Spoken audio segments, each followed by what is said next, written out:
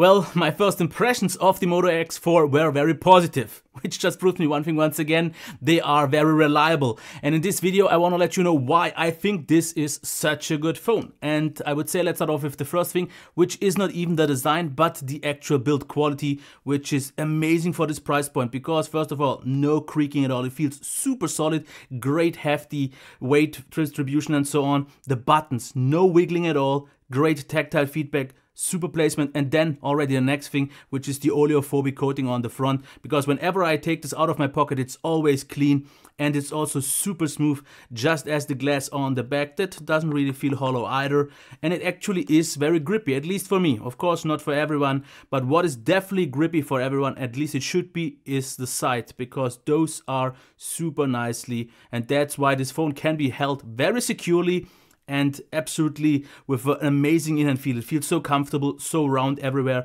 because here there is a little bit of an edge, but it's not something rough. But on the back we can see the nice curves here and everywhere, and it makes it feel just so comfortable. And usability is quite okay, even though one thing is maybe not that great, it is the width. Because if you compare here with another 5.2 inch, you can see it is still, after all, noticeably wider compared to other 5.2 inches, which just comes along with the wider side bezels. But other than that, here we have on the back, of course, the Motorola logo and the cam. I think it looks stylish due to the kind of watch design, but people might see it as different. Of course, we have all the sensors in here, like for example the LEDs and the cameras and so on. I like it. It does protrude though, that's for sure, and that's why this phone will wiggle a little bit. On the top we have a microphone, SD card and SIM card tray, nothing on the left. On the bottom, headphone jack, USB Type-C. I've already talked about the buttons. There is supposed to be a notification LED, a few people say, but even though I actually see this option here, pulse notification light, when I press on that, it just shows me configure notifications, and I have not seen anything light up, so I'm not quite sure what's that all about. Of course, the cam here actually with a front flash as well, and the speaker on the top with another microphone here and the fingerprint reader, which works absolutely fine. I would like to have an option to turn off the vibration, because this kind of makes it perceive like the actual unlock process needs a little bit longer, which is not the fastest one. It is quite fast in terms of just of the reaction, because once the screen is on, as you can see, it is a fast fingerprint reader, but the screen turn on time is maybe not quite the fastest one. But other than that, no complaints at all. It feels great, high build quality, super amazing in-hand feel, and that's why I would say let's move on to the display, which I would actually like to call at least one of the best mid-range phones or displays, if not above. Because what we have, of course, is color mode, standard and vibrant. I would definitely leave it at vibrant, because it's not anything oversaturated or something like that, but no white balance control, which is not needed. The white on its own is maybe a little bit on the colder side for some people, but I like it ever so slightly colder. It's a very clean white. Also stable viewing angles and top colors. I have to just give it to that. The clarity and the quality of this display is absolutely top notch, especially the great white point, which is very clean. With the clarity and the sharpness of this display is absolutely top notch. Maybe not the very best thing is though the maximum brightness at just 110 lux. That could have been better, especially due to the otherwise amazing qualities of this display. That's maybe the only bummer for a few people, the sunlight visibility. What about the speaker?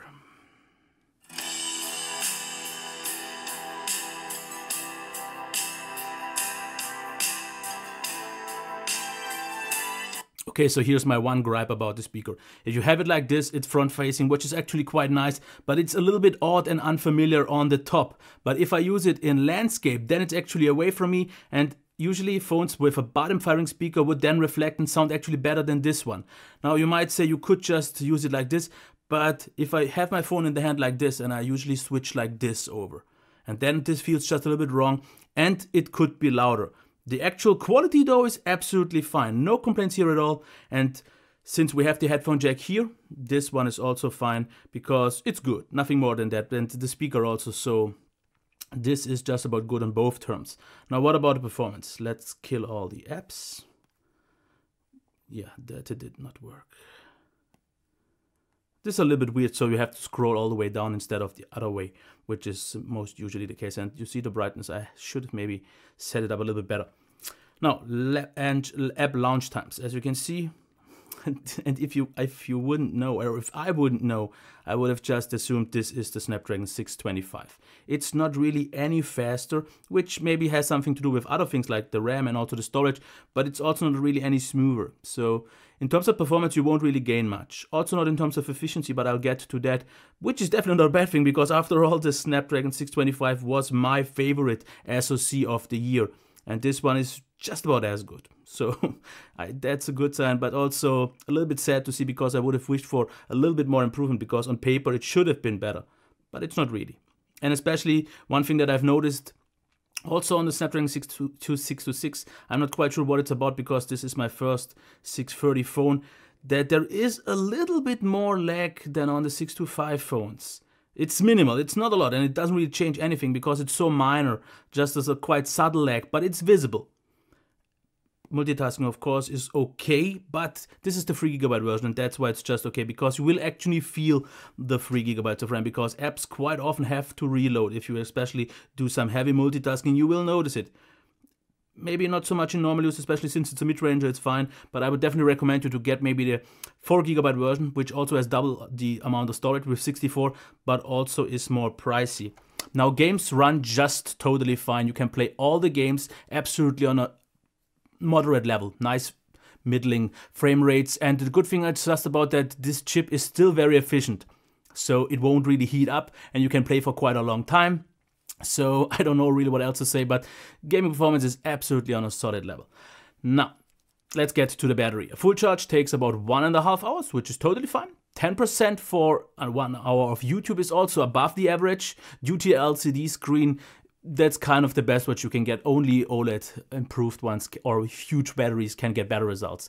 Now, battery life. On mobile data, I got about 6, actually closer to maybe 6.5 hours of screen on time on in use over a normal day, and on Wi-Fi like 9 hours, but even with potential to 10 hours, depending on your use and what you do. So this is a great plus level. Standby range was also one of the best, not the very best one, but very, very good. So here, everything is very solid. Now let's talk about the software. You can see the launcher here. This is pretty much stock Android, as you can see here also with the notifications. What else? We have a few extra things, because this is not the Android One version. Here in Germany, we only have the Moto version, which I think is the better one, because we have Moto Key, which kind of gives you the option to unlock options, but also Moto Actions, Display, and Moto Voice. So Moto Display, you know that once you lift it up, the screen will turn on, and you will see your notifications, and you can kind of quickly act on them, which is something that I like really a lot, but it's a little bit finicky, because if I just have it on my table, I don't know how many times it turns on when I don't want to, but because it's very sensitive. But yeah, that's not a real big issue, because after all, the extra usability is better. Moto Actions, of course, we have still, for example, 3-finger screenshot, 1-button navigation, because this is also one thing. If you turn that off, you would have just the regular navigation bar, in case you want it. But with one navigation bar, 1-button navigation bar, you have one swipe to the left or right for back, and the other way around for the multitasking. So that's one thing you can decide. Of course, we have chill, the chop for the flashlight, also the twist for the capture. Shrink screen is also still available in case you want to use it for one-handed use. Stop ringing, flip to do not disturb, and so on. So I'm very pleased with these extra options. I like the one navigation bar way better than, for example, on Huawei phones, but sometimes if you just want to swipe, you actually go to the home screen because you maybe didn't properly do this. But other than that, we have wireless on. What I said, unfortunately, wrong in my review is I said it has wireless charging. It does not have. I guess I kind of maybe saw wireless sound system and mistaken it, or I've seen something wrong in the systems. So let's just forget about that. Other than that, that's pretty much it. It's very stock-like 7111. It maybe won't get the updates quite as fast as the Android One version, maybe not quite as long, but I prefer it just because of the enhanced functionality that it has. But that's something you have to decide. Now, let's get to the camera, and what I want to do from now on is actually go into the software actually itself, which is in this case a little bit not that convenient, because we have this option, which I showed already in my preview, that if you, for example, have an item here, you could just scan that and it would tell you kind of what it is, what it will try right now. Let's actually see what it thinks this is, because usually it kind of gets what it is, but not anything you could really rely on or search for on Google. As you can see, it says a black game controller. I guess that's quite obvious, but it found an Xbox 360 controller, which it isn't, but still. But here's my issue with this software. We have all the normal functions here, as you can see here, to change the settings, which is okay. We have, of course, 4K 30 and Full HD 1060, but here's the little bit annoying part. If you want to make an HDR pic, no, HDR is actually good, totally fine, because we have auto on and off. But here's the thing, if you want to use portrait mode, you get these kind of icons and you don't really even know what they mean unless you maybe tried it beforehand. And then you have to press this, and then you have the portrait mode. And if you want to get into a normal picture, you have to once again tap it and then get to the picture, or maybe use the other modes. So I would have wished for a more convenient mode, especially for the portrait mode, which is something that a lot of people like to use. But other than that, it's fine. But one thing that I want to still show, if you shoot a picture, you can see, actually not right now, but what it does, quite obvious, quite long actually, is saving the picture. As you can see, this is not the fastest saving mechanism, something I would have really liked to have seen in a different way. But it is what it is. Now let's get into the camera qualities though, and those I have to say I like a lot, because here you can already see the front facing cam. From this distance it's a little bit too close to be properly in focus, but already here it's absolutely fine. See, as you can see once again, actually I really like the cam. It's a very good front facing cam because a lot of details, quite sharp. Okay, sometimes white balance, as you can see here a little bit colder, here a little bit warmer, is a little bit off, but that's due to the lighting conditions. But usually it's generally fine. What we have though, and I've said this already before, we have a front-facing LED, so a flash. And with this, as you can see, results are already better, especially if you are in low light conditions and you need that. This is also one thing that gets quite obvious for the video. Video, I would say, is really good because it is a little bit shaky. I would wish for some stabilization. Not that it's any more shaky than other phones, because most don't have it, but it would have been nice to have this. But quality is absolutely fine. Now indoors, also just about as good with decent lighting. The microphone sounded a little bit dull, a little bit muffled, but otherwise it's fine. But here's the good thing about the front-facing flash. If you go into, let's say, a little bit darker area, like you will see right now, you could still kind of quite nicely vlog in dark situations with the flash, because once you see it turned off, of course, the quality will degrade, which I will do in just about a few seconds, as you can see here now. It's definitely way more grainy, so this is a good solution. And that's why I would say let's get to the next one. A picture in the darkness without the flash and with, definitely good picture. And overall, as you can see here, the low light capabilities are actually really good because not a lot of grain and still maintains quite a lot of details and sharpness. Like I said, it's only the saving because autofocus and shutter times are actually quite fast and good. As you can see here also indoors, quite a good picture. Here with the flash, and here for example with the bokeh mode, that doesn't work so well, at least not on figures like this. But yeah, outside, and I have to say this is a very good camera. As you can see here, a lot of details. Bokeh mode maybe works, or this portrait mode works maybe better with people than with plants and anything else. But otherwise, pictures are sharp. Autofocus was very reliable. Good natural colors. Exposure was good. Also HDR, as you can see here, it definitely enhances the picture quite nicely. And I would actually leave auto HDR on all the time. I don't see why not. Because some of those pictures like this, for example, was just shot in auto mode. And it just looks nice. Absolutely sharp, detailed. So I'm very happy with that. Now 4K, there is a little bit of artifacting going on, but not anything really to be concerned about. Otherwise, it's quite smooth. What I like a lot about 4K is the very kind of, okay, that's maybe not that great, but slow, but therefore very subtle and really decent and very nice autofocus. As you can see, there is a smooth transition, which is very nice.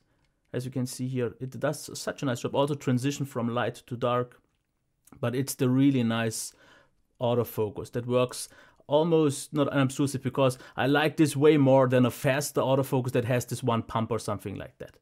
Now let's get into the next thing, which would be 1080p 60.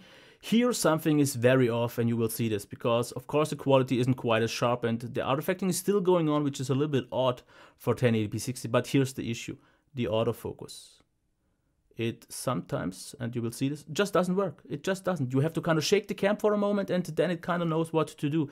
And this is one thing you will see all the time, so they definitely have to fix this. 1080p 60 autofocus, not reliable at all. It, as you can see, I have to always shake it. What works then better is 1080p 30 frames, because it's just about as smooth and sharp, but the autofocus works just normal again here. And what I actually noticed is some sort of image stabilization. It's a very decent one, but as you can see here, this looks actually quite nicely stabilized. So there is some smaller stabilization going on, which is nice to see. And I would say, since we've covered now everything, let's make a quick summary for all those people who didn't watch the whole detailed part. And start off with the build quality, top notch. This is on a flagship level already, in my opinion, not just for the price. Design, very good, smooth, very comfortable, and with a very premium in-hand feel, but a little bit wide for 5.2 inches. The fingerprint reader, very good, fast, reliable, and it also is multifunctional with the home button function and of course back-end recent apps. Display, most likely one of the best mid-range displays, and even a little bit above, because very clear, sharp, good quality, but not very bright. Speaker, good, but on the top front, which is a little bit unfamiliar, and it could be also louder. Headphone jack, good, all fine. Performance, very good, but you can feel the 3 GB, and there is some minor lag present, which they could fix, but it's not anything you should really bother about. Battery, great plus. Software, very good. And it is a slightly enhanced stock Android, but it's also slightly boring, which the Android version will even take up a notch. Front-facing cam, very good, and it has even the front-facing flash, which not a lot of phones have. Front-facing video cam, really good. Stabilization would have been nice though, but I can't blame it for that, not for this price. Low-light cam, really good. Main cam, very good, and the video cam also very good, especially with the 4K that has a slow but very nice and subtle autofocus. And the value is also good. Now, some extra notes. Finally, a mid-range mode that feels super premium. Multitasking could be better on the 3 GB version, and that's why I would recommend you to get the 4 GB version, but of course it's more expensive, even though it comes with double the amount of storage. Saving pics is noticeable. It's slower than on most other phones. The camera app could be a little bit more convenient, in my opinion, a little bit faster to access things, but overall, very good, well-balanced total package, which brings me to my conclusion. Now, I don't quite know the exact price, because I've checked Amazon, it says $399, with the ads it's about $330, but when I check it on my affiliate links and so on, it says me $299, so I'm not quite sure where it is. So let's say $350, and with the price maybe even falling down. The only competition I see right now of recent phones out there is the HTC U11, which I will review quite soon as well, because this will be quite a good fight in my opinion. But I would say $350, value isn't bad, but there are so many actually kind of almost flagship level mid-ranges, but of course usually they are bigger.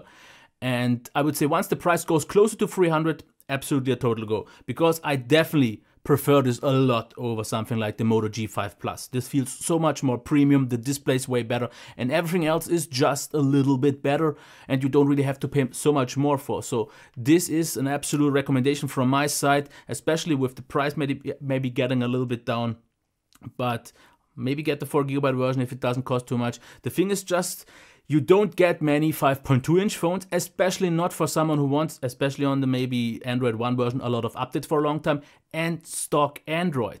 So a very clean, bloat-free experience, which should be also quite good for a long period of time. So other than that, I can't really say anything. I can't fault it for really much. It's a very nice, solid overall package, and especially the high quality standard on a not even really mid-range phone, because mid-range by now is like 500 when we have phones at 1000. So yep, that's it. I hope it was helpful. I hope it was helpful. And if it was, maybe a thumbs up. Other than that, questions down there below, and a good day. Bye.